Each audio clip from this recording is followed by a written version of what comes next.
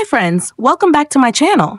In today's video, I'm going to show you how to enable the 5G network on the Samsung Galaxy M05.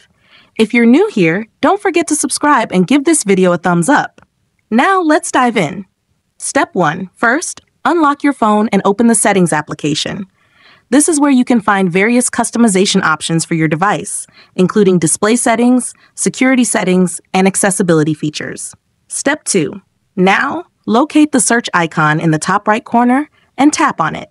The search feature makes it much easier to find specific options without having to scroll through multiple menus manually.